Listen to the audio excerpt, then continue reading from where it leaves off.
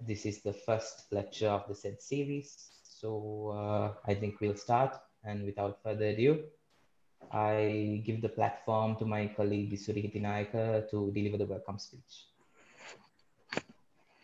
Dimithree.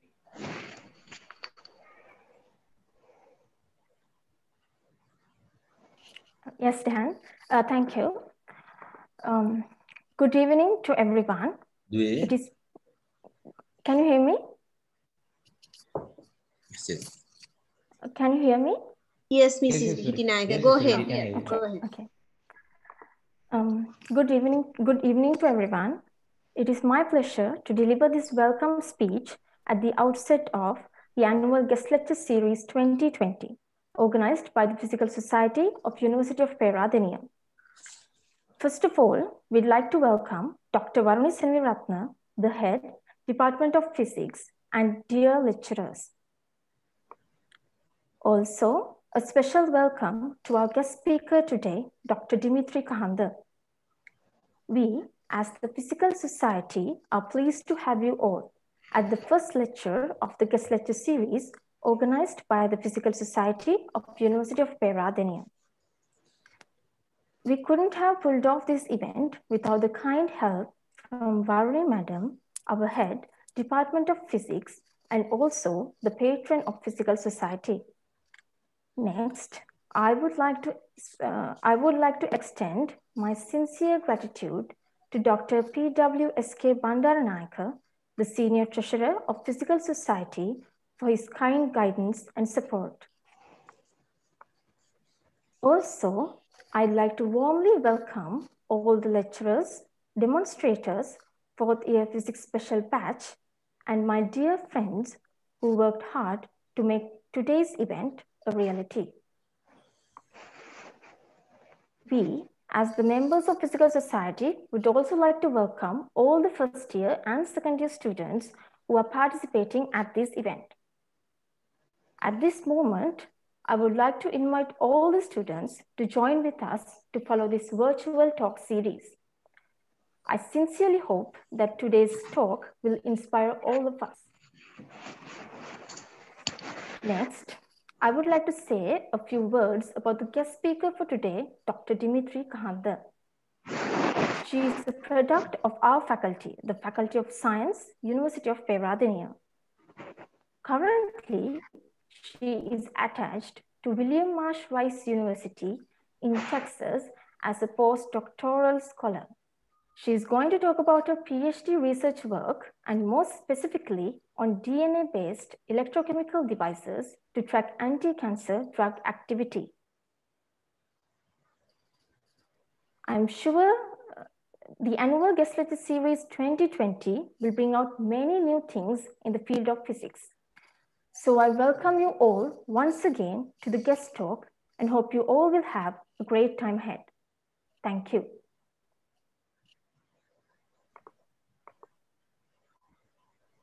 Yes, thank you, Suri. Well, Suri introduced our guest lecturer a bit, and I'm sure our students would like to know a little bit more about our guest lecturer before she starts the lecture. So I call upon Dr. Bandaranayake to give a small introduction about our guest lecturer today. Sir? Thank you very much. Yes. Okay. Good evening, everybody. Today, our guest lecturer is Dr. Dimithree Kahanda at Rice University, USA. Dimithree obtained BSc Physics Special Degree from University of Peradeniya in 2011. Then she joined the University of Texas at Dallas, USA as a graduate student. She also worked as a teaching assistant for 5 years during her studies. She completed PhD in physics in 2017 under the supervision of Dr. Johnson Slinker. As the PhD project, she developed bioelectronic devices that can track anti-cancer drug activity and helicase interaction with DNA. Dr. Dimithree Kahanda is currently working as a postdoctoral scholar at Rice University in the research group of Dr. Anatoly Kolomeisky. Her current research is on developing theoretical models to understand how mismatch repair proteins interact with DNA. She was also one of the faculty members who organized the NSF-funded undergraduate summer research program at Rice University in 2019 and 2020. Now I cordially invite Dr. Dimithree Kahanda to deliver the first guest lecture organized by the Physical Society of Department of Physics, University of Peradeniya. Now, Dr. Dimithree, please go ahead. Thank you. Thank you so much for that wonderful introduction, Dr. Bandaranayake. And thank you very much for inviting me to be a part of this guest lecture series. I hope you can all hear me well. Can you hear me well? Yes, Dr. Kahanda, yes. Yes, madam. So I will try to share my screen with you so I can share the presentation.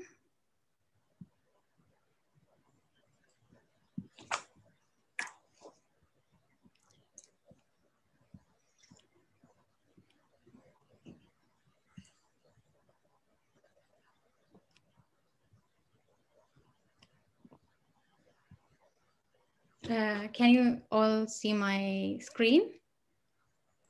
Yes, madam. Yes, yes. Okay, awesome. Okay, so so today I'm going to present to you some of the research work that I did as a graduate student in my PhD. I thought this project is more appropriate to present to you to see as physicists how we can think about contributing towards healthcare and medicine. So today's talk is on DNA-based electrochemical devices to track anti-cancer drug activity. Before going into the details of the talk, sorry.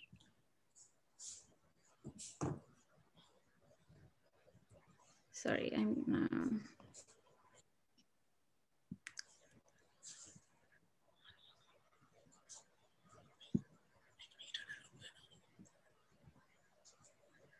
sorry, I'm just trying to get the laser pointer for you. So yes, today, so before going to the details of how the device was designed, I would like to go through some fundamental details on what we know about cancer and what treatments are available for cancer patients and what are the difficulties that we face as scientists in developing cancer treatments. So if we look at what a cancer is, it is known as a device caused by uncontrollable cell division of abnormal or malignant cells and the spread of these malignant cells to the surrounding tissue. If you're not familiar with what cell division is, it is a normal process in every organism that we see, that a parent cell divides into two or more daughter cells, and this is a necessary functionality of the survival of any organism. And all the information that is necessary for these cells to divide is usually recorded in the genetic information stored in the DNA. And usually if there is a certain mutation or a certain wrong information recorded in the DNA strand, that will lead to giving malignant or abnormal cells. And it will also change the cell division information recorded in the DNA, which will lead to unnecessary cell division, and these divided cells will have uncontrollable situation where it will lead to a cancer. So almost all the mutations in DNA has the tendency to lead to a cancer, but usually if the mutation or the abnormality is smaller, the cell has the capacity to control that mutation and either get rid of that unnecessary cell or change the mutation before it leads to a cancer.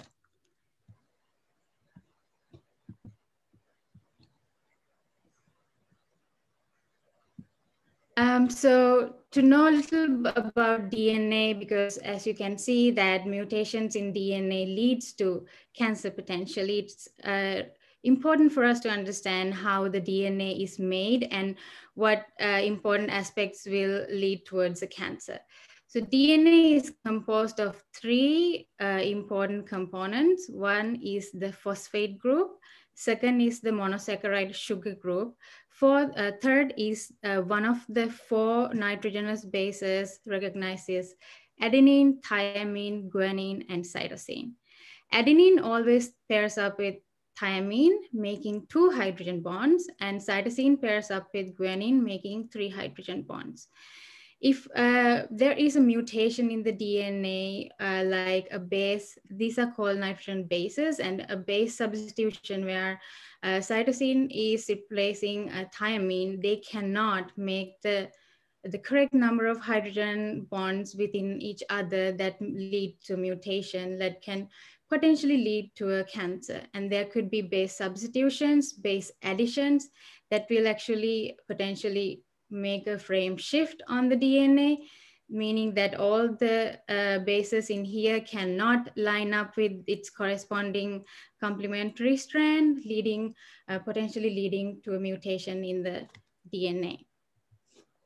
So these are common causes of cancer, which you might be familiar with already, and 33% is caused from tobacco, leading to lung cancer.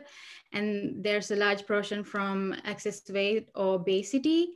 And there are other known factors as genetic, family history, alcohol, and any viruses that we're exposed to. And still there is 11% of unknown factors that are causing cancer.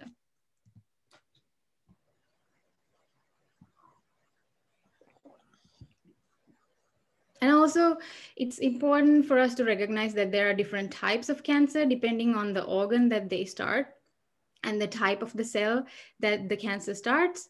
And breast, liver, stomach, colorectal, lung cancers are recognized as the most lethal cancers in 2020.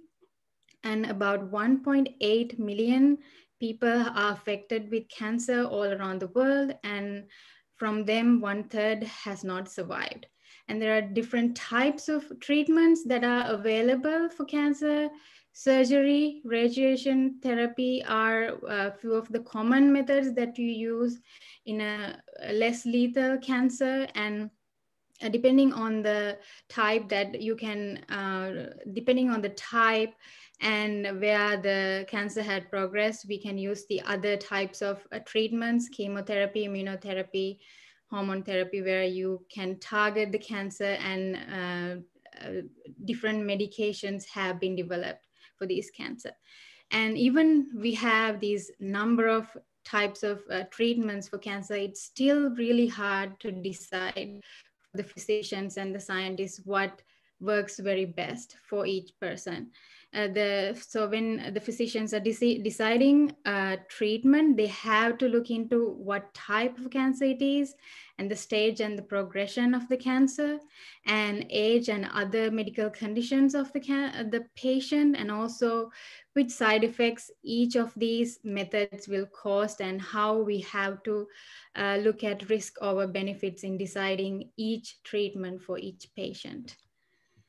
And with that, I would like to go to some of the difficulties that the scientists actually face when they are developing a drug or a chemical that can be used as a cancer treatment. It's really difficult for the scientists to decide which medication works best, because we have to always think about the different conditions and different situations of the patient, at the same time different side effects that will affect them. And when we are using certain medications, especially for younger generations, we have to think that they are growing and they need lesser side effects, and they face very different difficulties depending on the person. And also, you must be familiar that in science, we use a number of animal testing, and we dedicate a number of small animals for these testings. And if as scientists, if we can think of methods to reduce this, that will be very useful. And also there is excessive amount of money and time dedicated for developing these cancer treatments. And we can think of what are the ways in device designs that we can think about of minimizing all these drawbacks. So with that, I would like to go to the motivation of the design of this device is actually to think about a platform or a bioelectronic device that can be developed to make more personalized treatments that is appropriate for each patient. At the same time, it can potentially reduce the amount of clinical trials using mice and other animals. And also it saves time when, especially using bioelectronic devices, the signals are very fast and reliable. So if we can think about a platform that we can combine all these, that will be very useful.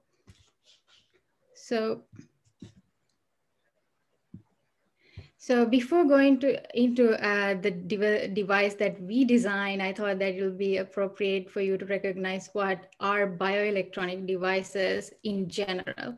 So in general, a bioelectronic device is the integration of a biomolecule with a certain electronic element on the purpose of either making a useful device in order to sense a certain biological functionality, or to make certain chemical, hydrogen, nitrogen, ammonia, or some useful chemical out of these biomolecules. So it has main 4 components: the biomolecule of interest that we want to study, and another enzyme or another biomolecule that attach these biomolecules to the bioelectronic device, which are not producing significant signals corresponding to the comparable to the biological molecule itself. And we need a method or a technique that what sort of a signal that we are looking at. It could be electrochemical, optical, thermal, or piezoelectric, and there could be many more. And also we need a good signal input output system that can actually apply a certain signal and see what sort of a signal change that it makes on this surface, and also records that, and so we can visualize that. So some of the common bioelectronic devices that are already in healthcare are, one of the main common ones is the glucometer that can measure the amount of glucose in our blood through a drop of blood. And also there's a tooth enamel biosensors that are designed that goes in your teeth that can measure the amount of nutrition a certain patient is taking, or the different medications that they are taking. And also the contact lens biosensors can actually record different conditions of the patient from the tears in their eyes. And you can also use this as a glucometer. And there's sweat microfluidic devices that can measure different conditions of a person from the sweat that they're producing. They can also record external and internal information that the patient is exposed to. And in bioelectronic medicine, there are some interesting things that they have already discovered, just like this nerve healing a device where you can actually place this device in a nerve, and it will start regenerating the nerves. And this is a biodegradable, biocompatible device, so you don't have to retract it. You can let it be in the muscle and let it degrade by itself. And there are some bandages that has been developed that actually have a certain level of medication within them, and they can be released within the time that we want, and this will potentially heal the wound that a certain person has. So with that, I want to go into the device that we designed. So I will go into details on how each of the components are designed later, but I thought one of the most important things about designing this device and also gaining a very efficient data from this device is done by mimicking or copying certain aspects of a biological cell from our device. So we have two main components in our device. One is the nucleus area, which is representing this whole area in our device. And we also have a cytoplasm area that is corresponding to this smaller area, which is in here.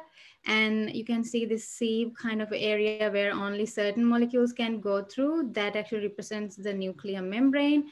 Only certain proteins and enzymes can pass through this and reach the nucleus area, just like that we really see in a normal cell. And this was important for us to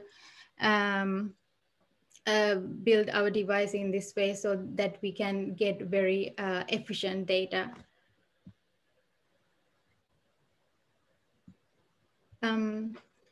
So going from that, as I explained, this is a DNA-based device, and I want to point out why it is a DNA-based device and what are the benefits of having DNA on the surface. For one thing, as I explained earlier, that cancers do happen at the level of DNA, and any mutation or change in the DNA strand leads to a cancer. Can potentially lead to a cancer. And also DNA can be understood as a molecular wire in biology. So the hydrogen bonds that you see in the middle of the DNA actually makes an overlapping pi orbital pathway for the electrons to pass through the DNA, which leads it to be a molecular wire. So the DNA we use is in one side modified with a redox molecular probe that you can understand this DNA as a light bulb, which is the redox probe attached to current outlet. The DNA is just like the wire between them. If you have a good connection or a good wire between the light and the outlet, you can see the bulb can light up. But if you have some disconnection between them, the bulb cannot light up. Just like that, in the DNA, if you have a very good connection between these nitrogenous bases, there is efficient transport of electrons from an electrode surface through to a redox molecule that potentially leads the molecule to reduce or oxidize. But if you do not have a good connection between them, you can see a reduction in that current. So this is basically the idea behind this device that we are using for our purposes. So now I'll explain how this electrode surface where we have the DNA is actually designed. So these devices are 1 inch by 1 inch devices that are designed in our clean rooms. If you're not familiar with what a clean room is, it is a laboratory, but a little more advanced laboratory where you have very least amount of contamination from smaller particles. They have dropped the particle levels up to 0.3 micromolar. So there won't be any dust or any particles surrounding us. And the people who are working in the laboratories will be wearing these protective clothing to make sure that our devices are clean and not contaminated. The smaller circles, the smaller 16 circles that you see on the surface are the electrode surfaces where we have our DNA. And this device is designed in a way, we start with a silicon wafer, which has a small oxide layer, and we deposit the gold pattern on that surface, which you see here. And we also have another photoresist to make sure that each of these gold electrode surfaces are not connected. So starting with the base, this is the base of the device. And on the top of that, we have a plastic, like a system where we can conveniently introduce the necessary proteins, enzymes that can actually interact with the surface. And we also have the white part is the cytoplasm, corresponding to the cytoplasm of the cell, which is shown in here in this way. And this is the side view of the device. You have the device and you have the clamp system, which is shown in here in white, and the white compartment where you introduce the cytoplasm. And these 16 squares actually goes into contacting into the input-output signaling system, which is separately where we can visualize our signals that has been applied at the same time, what of sort of an output signal that we are seeing. So I will roughly go through the preparations of the DNA which were done in our labs. So these smaller DNA, as I explained before, are modified in one side with a redox molecule known as Nile blue, and the other side with a thiol linker, which is necessary for it to bind to the gold surface. And we use self-assembly for this DNA to bind to the gold surface. And this DNA is purified, characterized, and quantified in the labs. And when we are receiving the DNA, we actually receive them in single strands, and we have to make sure that we thermally anneal them to make one single DNA, and then we can self-assemble them on the surface. So to go into details on what is the technique that we use, or what is the signal outputting technique that we use in these experiments, is that we are using square wave voltammetry. I think you're familiar with the square wave. It's like a square wave, but in square wave voltammetry, it's a square wave embedded with a staircase. So it's actually gradually increasing. At the same time, it shows as a square wave. So the reason that why we are using a square wave voltammetry in experiment like this is that it actually reduces the amount of background currents and unnecessary signals from the surrounding. So what we do in these experiments is apply this timely changing potential between two electrodes. The two electrodes are the working electrode, which is the gold surface, and the reference electrode, which is actually immersed in the solution in here inside the clamp system.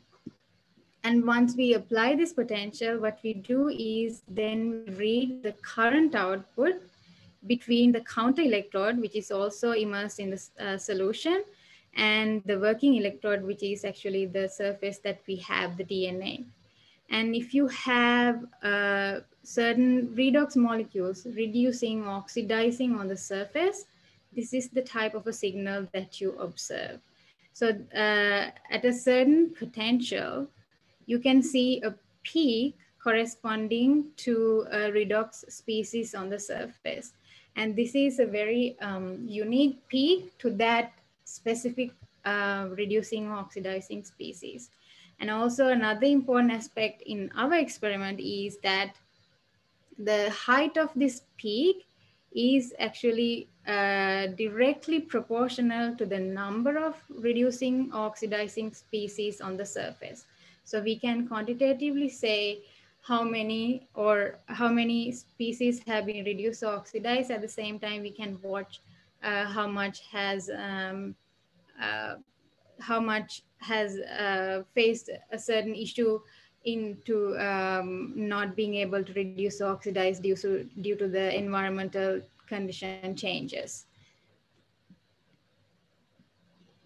So how to use our devices to recognize small uh, DNA repair sensing recognition sequence is that in this way I can explain to you that on the surface we have the DNA, and think about that the DNA has a certain mutation or a change, which is a double bonded oxygen that is unnecessarily there in the DNA. And think about this FPG is a repair protein that actually repairs the protein, repairs the DNA in a way that it actually cuts off this double bonded oxygen from the DNA, leaving a gap in the DNA. So if we look at the electrochemical signaling that we inserted into the system before and after introducing this FPG glycosylase protein, we can clearly see there's a reduction of the signal, because when there is a gap in the DNA, there cannot be any efficient electron passing through across the DNA to the redox molecule. Hence, it reduces the amount of signal that you see from the square wave voltammetric current versus voltage signals.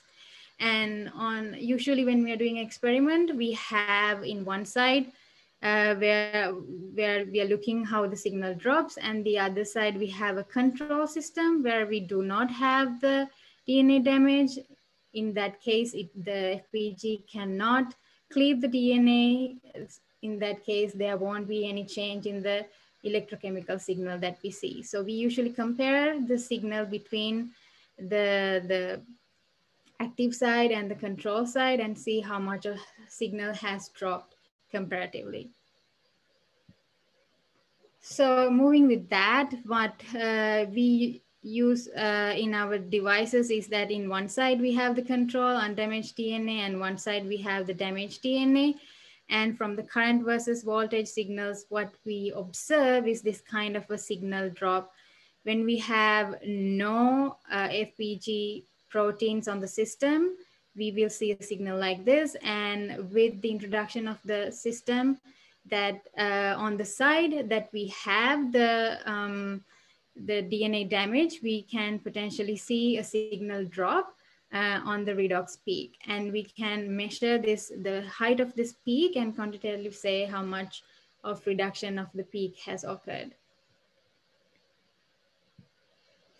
And moving with that knowledge to looking into cancer killing drugs, that we decide to work with UT Southwestern Medical Center. One of the professors known as Dr. Budman was at that time working on this drug known as beta-lapocorn. And he was studying it under clinical trials using mice and trying to understand how effective this is. So we joined with them to see how effective our devices are, to see whether we can study about these medication. So to explain to you in short how this drug actually works is that it actually has the capability to selectively kill cancer cells compared to killing normal cells. So what it focuses on in a cell is that known as this NQO1 enzyme. NQO1 is an enzyme that has the capability to detoxify or reduce certain quinones into their hydroquinones. But the difference between NQ1 presence in a normal cell to a compared cell, a normal cell to a cancer cell, is that in a cancer cell, you find this NQ1 enzyme 1,000 times higher than a normal cell. So this, if we are selectively looking at a pathway through that we are focusing on an enzyme that is abundantly present in a cancer cell, that is called selective anti-cancer drugs. So in this pathway, what happens is that this beta-lapocorn actually interacts with NQO1 and it produces its corresponding hydroquinone that potentially has the capability to go back to its original beta-leucocon form. And in this process, it produces a large amount of reactive oxygen species that can potentially kill the cancer cells. So moving with that, once the beta-leucocon produces a large amount of reactive oxygen species, that it can produce a large amount of DNA damage that actually in turn overactivates the repair activity of the cell that potentially leads to the death of the cell. So two important things that are mentioned in here is the catalase and the reactive oxygen species. And catalase is one of those enzymes that you find in normal cells and cancer cells that has the capability to get rid of reactive oxygen species by decomposing them into water. And so the important thing that we had to recognize the existence of catalase in cancer cells versus normal cells is in cancer cells, we find the levels of catalase is very lower. So the impact of that on reactive oxygen species is pretty low. So if it's hard for you to understand this pathway, what you can understand, the bottom line of this beta-leucocon drug is that it can selectively kill cancer cells and leaving the normal cells surrounding it intact.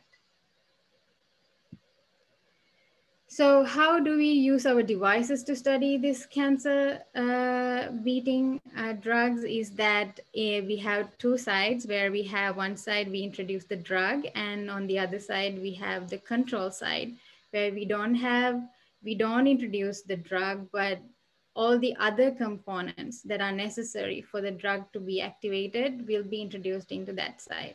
So on the side that we have beta-leucocon, it will potentially make a large amount of DNA damage on the surface. And once we introduce this FPG glycosylase proteins that can potentially repair the DNA, it will actually cleave the DNA in a way that it leaves a gap in the DNA, which reduces the current that passes through the DNA to the redox molecule, and that we can recognize from the electrochemical signaling. On the side, we have the control. We don't have beta-leucocon, but all the other components necessary for the drug to activate, which are usually found in a normal cell. So it's important for us to understand how much of a signal change that they could cause even without the beta-leucocon. So we can comparatively see how much of a good signal loss has happened. So in the output from current versus voltage, what we see on the side of the drug is that we start with a good redox peak, and in the presence of the drug, we can clearly see that the peak height has reduced, and we can qualitatively say that how much the peak height has reduced. And side we have the control. We don't have a significant change in the signal drop, but we still have small portion of the signal drop due to unnecessary binding of the proteins and enzymes with the DNA. So we have to make sure when we are comparing or recognizing the signal loss that we are looking at the side where we don't have the drug. And looking to the concentration dependence of the drug that we were introducing to the system, we could clearly see at 2.5 micromolar concentration of the beta-leucocon, we could see a huge signal loss, which is actually very comparable with the data which was produced by the clinical trials. And for them, 2.5 was the least amount of dose that they can give to those cells. But with our devices, we were fortunately lucky enough to see a significant signal drop due to 1 and 0.1 micromolar concentrations. And also we were able to see a significant change in the signal loss due to the amount of NQO1 to catalase ratio that we find in a cancer cell versus a normal cell, which was very significant for us to see and understand that the catalase have very least impact on the signals that we were producing from our devices.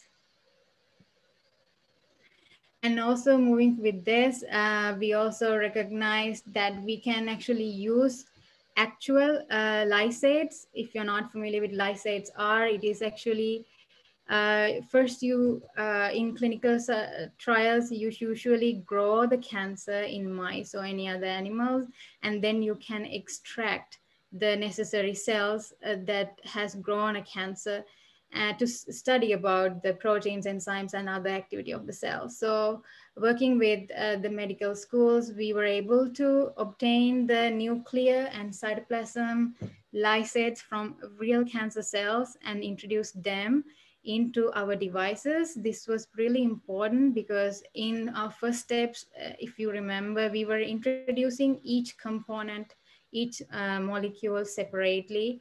And when we're introducing a lysate, it will also have other enzymes and proteins present in the system, which are abundantly and has the capability to mess with your signal. So, and also for the signals and the devices to function properly and to understand how well our devices work in understanding these anti-cancer drugs, it was important for us to use these lysates from nuclear and cytoplasms. And we could clearly see a very good signal loss where we have our cancer cell lysates versus non-cancer cell lysates. And we also checked with the catalase levels compared to cancer cell versus normal cells. And dicameral is another chemical that can inhibit or stop the activity of NQO1, which is very necessary for the selective cancer killing of our drug. So in the presence of dicameral, we could see that there was no significant change in the signal, meaning that it could potentially lead to the stopping of the cancer if it's necessary.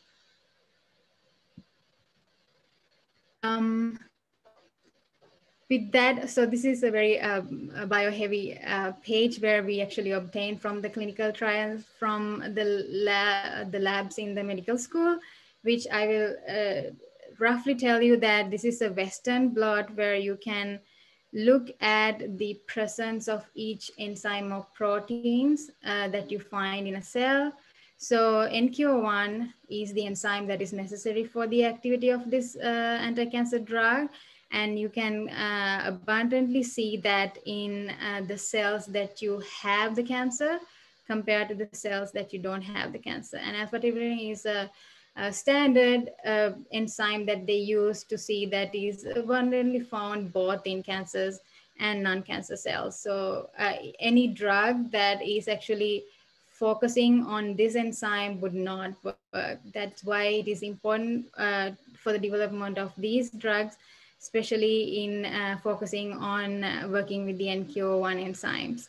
And this side is a viability assay where you look at how many cells have survived when you introduce different concentrations of this drug. So you extract the cells from a mice or another animal testing setup, and you introduce the drug and see how much have survived at each concentration. And from this curve that they have realized at 2.5 micromolar concentrations, at least 50% of the cells have died due to the beta-lactam. So that would be the point that they will consider as the most effective, the effective point that the drug should be used in humans. So 2.5 micromolar was observed and recognized as the lethal dose for the cancer cells from clinical trials from the medical schools. And from this is important for us to recognize, because from our devices, we want to see whether we can also see that kind of a lethal dose, and we could recognize that 2.5 micromolar concentration was actually corresponding to the point, or the point of signal loss, where we can see a plateau of the signal on our devices. That means that when we are introducing a 2.5 micromolar concentration to our devices, that is actually reaching a highest point in the signal loss in our devices. And from here, what you see is that also that it is also corresponding to the 50% cell death fraction that you see from the viability assays from the previous page that I showed you. Okay, with that, so how to think about actually using these to test different drugs is that we have to design a device where it is currently actually done in the lab with the other graduate students who are working right now in the lab. And you have to develop this device where it can test different drugs in the same platform in the same time. At the same time, we should be able to introduce different patient samples or cell lysates that are matching the conditions of different patients, so that we can see which drug works better for each patient. And it could be maybe one drug could be working better, it could be few drugs working better, but the amount of time that takes to make one reading is few seconds. So if we can develop this to test thousands of drugs at the same time, we can recognize which drugs works very well for each patient. And since the time is running out, I'll roughly say we also use these devices to study about these helicase proteins. Helicase proteins are actually necessary for functionality of DNA, where it can actually unzip the DNA, and we could see corresponding signal loss from our devices corresponding to helicase activity. So not only that we can study about anti-cancer drugs, but also mainly this device can be used to study about fundamental properties of DNA and how they function, how they interact with proteins. And as we can think of the functions and the mechanisms by which these proteins interact with DNA. Yeah, with that, actually, I'll go to the summary where we were able to develop devices that can track anti-cancer drug activity successfully. One of the reasons for successfulness is that we try to match certain aspects of a cell with our devices. And also the data that we found from our devices were very comparable with the clinical trials that has been happening. And also these signals were reliable, reproducible, and also fast signaling. And not only that, these devices were tracking anti-cancer drug activity, we could also study about other DNA interactions using these devices. So these are some of the publications that I helped with these devices. And if you're interested, you can find them in Google Scholar. Or if you don't have access, you can always email me. I can share them with you. And with that, I want to thank my PhD advisor, Dr. Jason Slinker, and the lab members, Mark and Chris, who helped me along this way, and our collaborators, Dr. David Boothman, who actually unfortunately passed away last year due to heart attack, and Dr. Lee Fan, that we collaborated in obtaining the necessary information, knowledge, and also the clinical trial results. So with that, I want to thank you for your attention, and I am happy to take any questions that you have. Thank you. Yes, thank you, madam. Well, I know everyone will agree that the lecture was very informative, and it was presented in a way so that all of us could understand, even people without a big bio background like me. So I thank you again. And like Madam said, we will be moving on to a small Q&A session, question and answer session now. So if our lecturers have any questions to ask from our guest lecturer, now is the chance. And after that, our students can ask any questions that they have. Awesome, thank you. I hope it's clear. It was, I tried to make it clear as possible, and I apologize if something was not clear to you. No, madam, it was very clear. So, Dr. Varanasi and Ratna, madam, if our Yeah, lecturers Dr. have Kahanda, I have a small question. Yes. You started as a physicist, and then I'm sure you have learned a lot of biology. But then in designing this experiment and everything, I mean, what your contribution as a physicist? So can you explain that? Yes. Yes.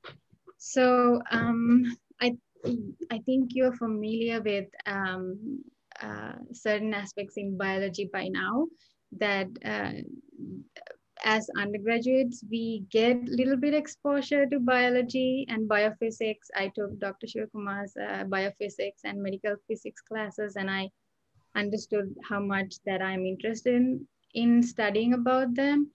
And there is a gap between thinking about bioelectronic devices, especially designing them, because biology is a very vast field, and the people who are experts in them kind of have a little time to spend on understanding how a device works, and the interaction between a biomolecule and device is little difficult to get. So there are biologists who are working, biologists and biochemists who are interested in that field, who are getting into that, but we can see more of physicists and chemists who are interested in developing these devices, having that background, how the materials work, how the electrons work, and how each of these components work. That what we had to fill is that gap in biology to see how we can contribute.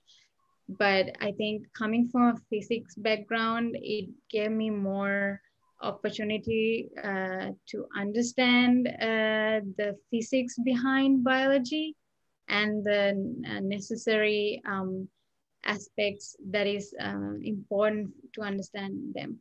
Especially if you look at the DNA, how the current passes, or the electrons that passes through the DNA is through quantum tunneling.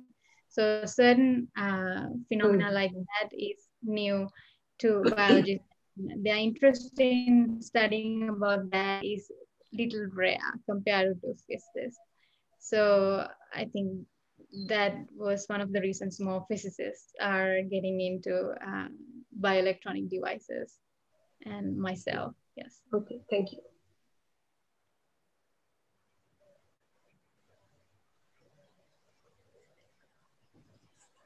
any other questions from our lecturers?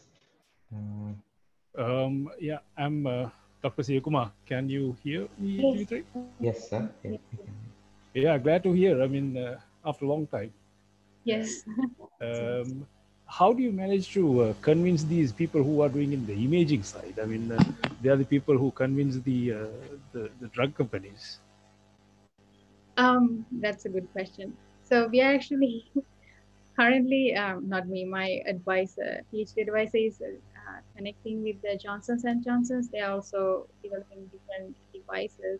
Yeah. And one of the reasons that we wanted to work with few of the doctors and medical school expertise is that for us to make sure that our devices work well as the clinical trials. So that kind of have that compatibility between them.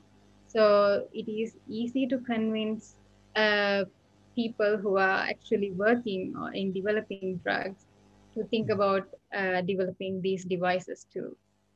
So if we only think about a new drug and study about that, and we don't have clinical trials and using mice and other animal testing, this would not really be successful. Good. Thank you. Thank you very much. Yeah.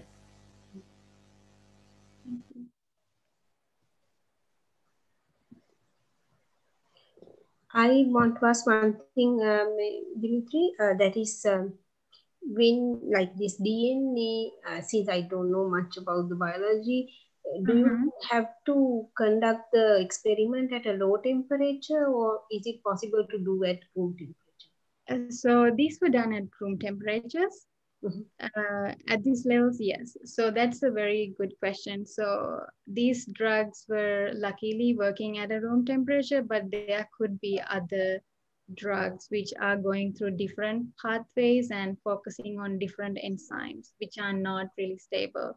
But we have to think about only the drugs which are working at room temperature, because the body temperature is anyway higher than room temperature. So we are focusing on those drugs that are effective at room temperature. Yeah, I think I was more concerned about this DNA once it is like taken out of the body and whether they survive and all that. So because I don't know much biology, and that is the question rather than the drug. I kind of realized that they should work at a higher temperature, the drug, but the DNA, I was not sure whether they will survive once it is taken out of the body. They do survive, because they have to survive at 36 Celsius. Okay. So like in our body, yes, yeah. Okay. So then those chips, if I ask you, especially that field effect transistors that you showed, like the ones that are used in the biosensors, like glucose sensors and all that. Suppose that work is from others because you cited some references. But then did you also use that kind of a JFET in your electrochemical cell that you showed there? So in this work, it was just a very simple device where you have a layer of gold. But I did collaborate with the lab where they use field effect transistors to see that the bridging is the DNA, that you can study the current passing through DNA. So using a transistor-like system, which is very complicated to say. Yes. Okay. Yes. Thank you. Yes. Usually when there's a biomolecule and a material, there's various number of issues that we run into, especially that they degrade on the surface. So we have to make sure the environment or the buffer solution surrounding those molecules does match the needs of that biomolecule. So one of the very big difficulties is recognizing and understanding those needs. Thank you. You're welcome. Excuse me, madam. Yes. This is a very little question, just popped in my mind. Since we are talking about devices that works with electricity, how can we power them with the power source? Where is the power source? Yes. So the power source is usually outside. Let me see whether I can bring you. Probably not. So I think it might be a good idea to show you the slide where we have the whole system. Yeah. So the power source is outside, actually. I haven't shown it. So all these wires goes and connects to a power source where we can apply the potential into these, through these connections.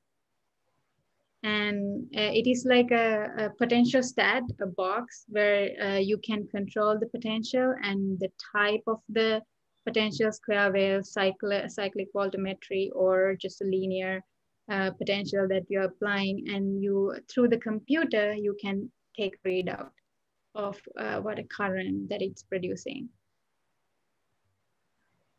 Okay, madam. A little thing.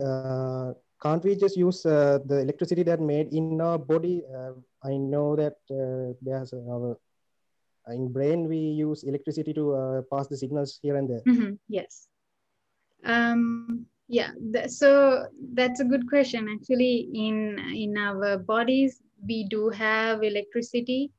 That is one of the main reasons I think we could make these devices. But uh, those electricity, people do study about this electricity, and but people have very hard time in like taking a readout those electricity. Special, they have designed some very thin devices that it can even can go to your brain, and they put it on your brain that can read those signals.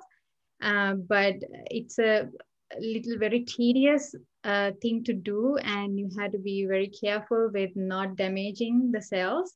So that's one of the reasons that you would design a device outside of the body. But those are also under studies right now on studying the amount of electricity and what sort of changes that they make inside our body. Thank you very much, madam.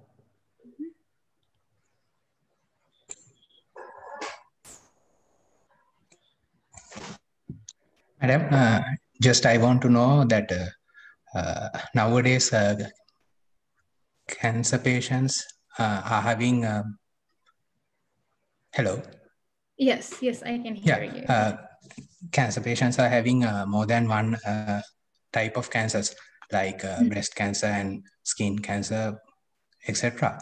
So as we are using a DNA to test the drug activity, so if someone is having more than one cancer, how this can be used?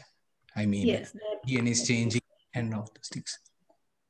Yes, that's a good question. So you can see that this is actually at a very basic level in developing a device. And I explained in the last slides that right now in the lab, they're preparing that platform that you can test several drugs at the same time, and you can introduce different conditions and different types of cell lysates from different cancer itself. So think about a patient who has 3 different cancers, and we can introduce, we have to potentially extract those cancer cells from them and introduce those lysates to this device, and then introduce different types of drugs and see which drug works better for them, for each different cancer. So this is actually at a very fundamental level. Right now, I would say designing the device, we already overcome so many issues in studying only few of the drugs with these devices, but hopefully in the future that this would be helpful to study and understand what type of cancer drugs, anti-cancer drugs are more effective for each person and each type of cancer. Thank you, madam. Yeah, you're welcome.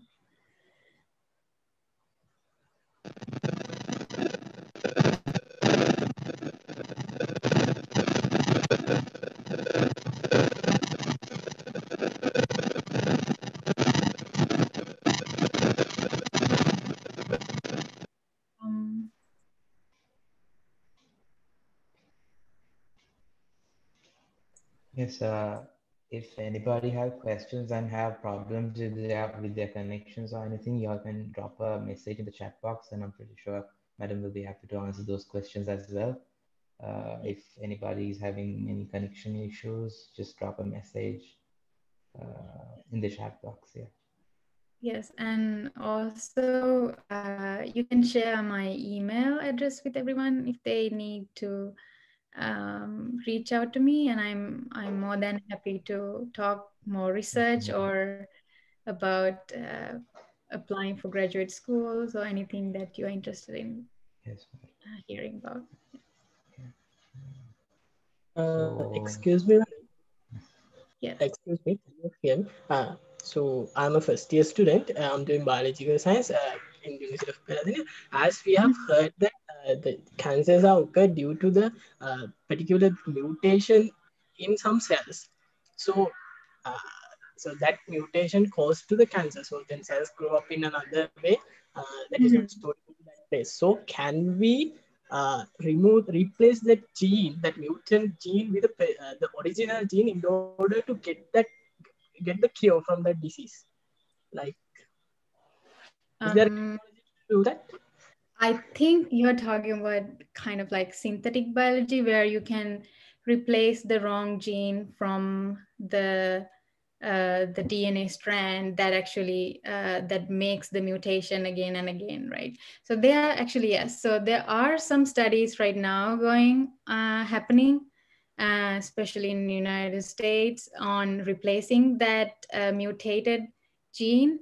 But as I think you're familiar with the difficulties of changing a gene especially from a human being, that goes through various number of ethical issues, because when we are removing certain genes, if we are not careful, we might be affecting the other genes which are necessary for the functionality of that human being, that can potentially lead to other various issues with that person. So those studies are happening around the world, and scientists are very careful to make sure that their work is precise and correct before applying actually to a human being, because we have to be very careful when we are changing a gene, especially.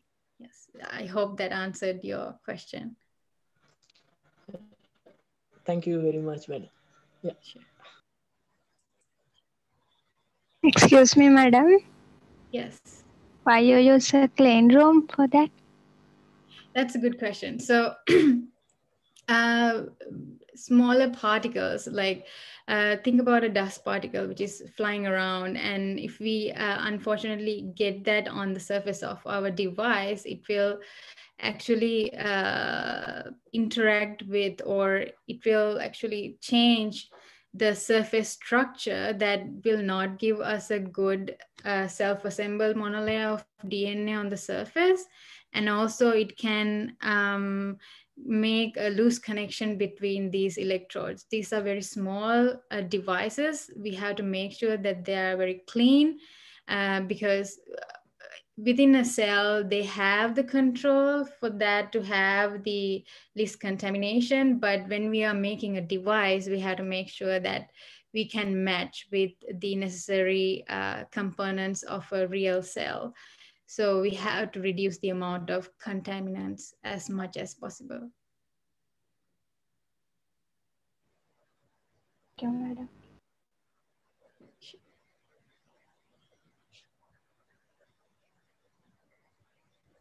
Excuse me, ma'am. Yes. Is there any way to get some more details about this device? I mean, that kind of a website or something? So you can get some of the information from the publications that we have from our lab. So I'm not quite sure that you have access to the biosensors and bioelectronic publications, which I am more than happy to share with you. And also you can learn about this from different labs who are working on this project. You can search for DNA bioelectronic devices or DNA electrochemical devices. And also, I think I will be able to share some of the web pages with you if I can get an email. Okay, ma'am. Thank you. I think, Dimithree, in that case, maybe Physical Society president can email you and get the publications, and probably maybe we can share it in our website. I'll check that. Okay, if it is possible, That's good. like, Yeah. I mean, at least for a week or so, we can keep, if we can keep, or otherwise, I will see how, I mean, maybe you can send it to Physical Society president or me. Yes, I can do that. We will see how we can share that with students who need this. Okay, yes.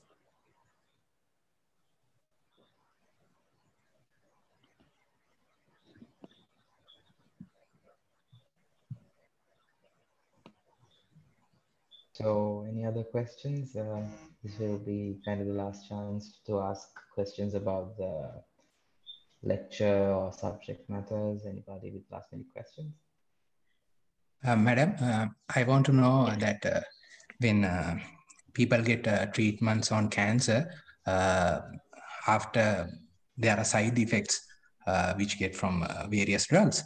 So is these devices helpful to check whether are there any side effects on genes, or I mean the DNAs after a long time from these drugs? That is a very good question. I think a lot of scientists are studying about these side effects, which are one of the hardest things with all of the medication that has been developed. So to a certain extent, we can test the side effects at the level of mutations on the DNA and unnecessary interactions with the DNA, and unnecessary interactions with other proteins through these devices. But that's true that when it comes to a higher level, even these devices are not good enough to do that. So unfortunately, that the necessity of a clinical trial or the necessity of using animal studies is hard for us to beat, because at the end you need to get the drug to a certain animal that has certain level of similarity with our cells to make sure that in long term what are those effects.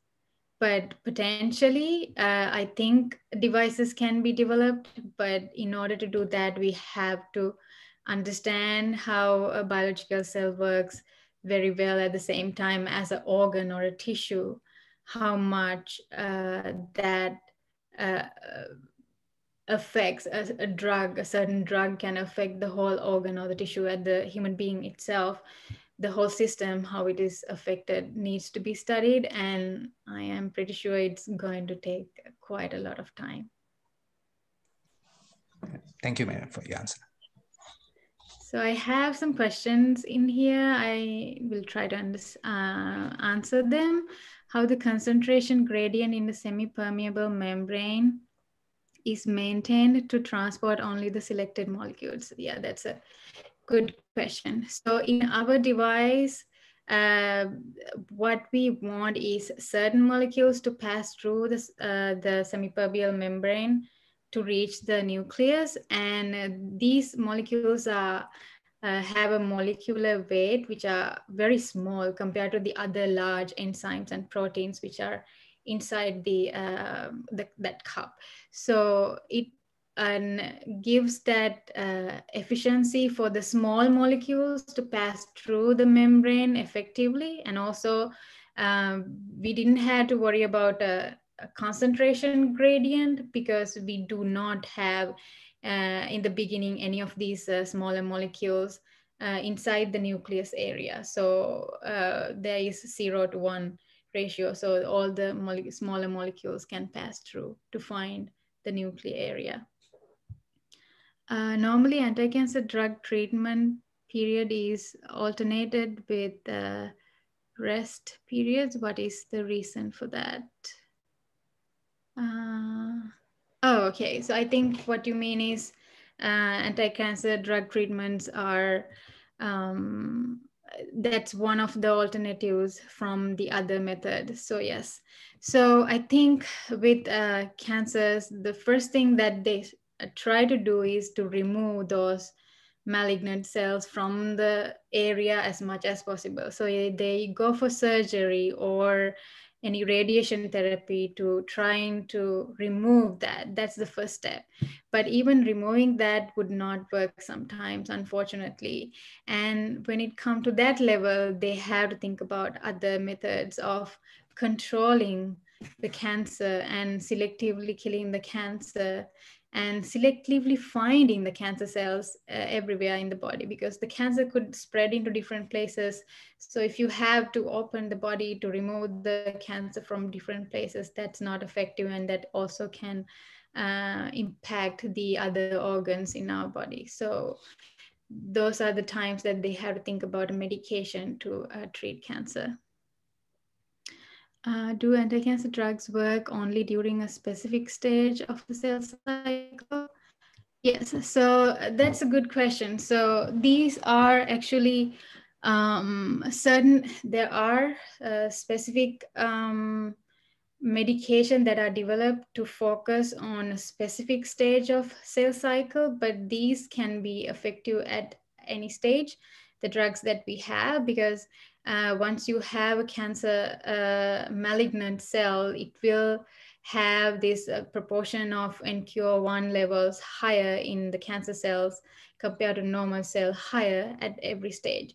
So you can selectively kill the cancer cells at every stage. But yes, there are several other drugs that actually focuses on a certain specific stage of a cell cycle. What is the technique used to fabricate the device? Is it photolithography? Yes, that's correct. So we use photolithography to get the pattern on the device, and also E-beam evaporation to get the gold and also titanium adhesion layer and the photoresist. Photoresist is like a spun on the surface. So yes, that's how we design the device.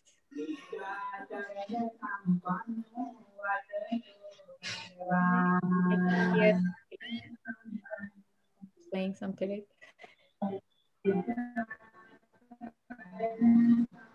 Thank you for sharing the email addresses. I will be happy to share the publications with you at the same time, more information. Yes.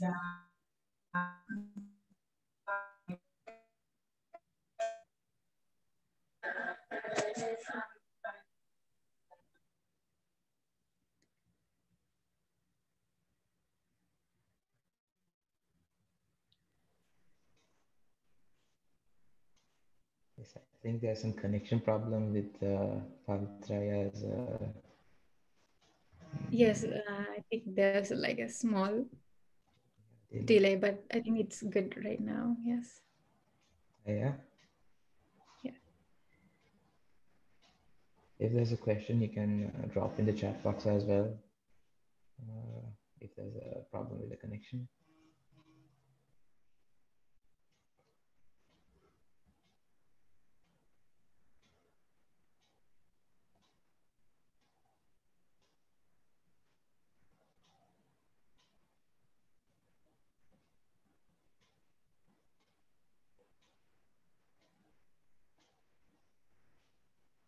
Yeah, I think there was a problem with his connection. If and like if that's it, if there are no other questions, shall we conclude the question and answer session? Yeah, it seems like it. Then, thank you so much, madam, for the invaluable insight. And I'm pretty sure a lot of us learned a lot of things here. And as all things come to an end, we would wrap up our first guest lecture. And to thank you properly, and to thank everybody who helped us host this event, I would like to call upon my colleague Sadit Jayafilaka to deliver the vote of thanks. Thank you. Thank you, Dihan. It's a great honor to me to express a word of thanks in such an event like this. First of all, I would like to thank our guest, Dr. Dimithree Kahanda, postdoctoral scholar at Rice University, for from her busy schedule and receiving and sharing a bit of her vast knowledge with us about DNA-based electrochemical devices. Truly, it was a very lively lecture about an interesting subject. Thank you very much, madam, for your thought-provoking and interesting address. Next, I would like to thank our patron, head of the physics department, Dr. Varmi Senevratna, and senior lecturer of the physics department, senior treasurer of the Physical Society, Dr. P.W.S.K. Bandarnayaka, for the guidance they gave in organizing this event. I sincerely thank all the lecturers of our physics department for their guidance and support in this event. I would also like to thank my colleagues, members of the Physical Society of the University of Peradeniya for their fullest cooperation in organizing to make this event a grand success. I thank all the demonstrators for their presence and cooperation in this event. Your presence means to us. Finally, I would like to thank all the colleagues who have turned up for this event, online event, in such great numbers, not only from our department, rather also from other departments and faculties. Thank you all for your presence, and I hope you may gain a meaningful knowledge from this event. Thank you all.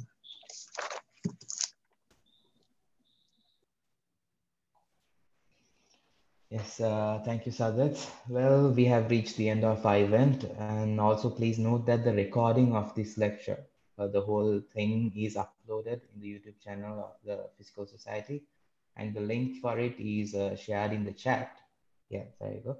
So I'm pretty sure you all gained a lot from this lecture. So please share the YouTube link as well, so others can have the same benefit.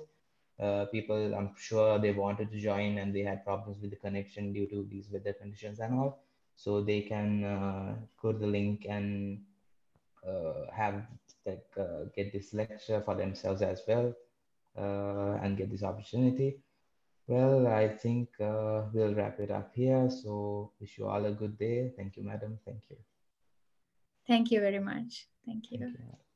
Hope you have a good day too. You too.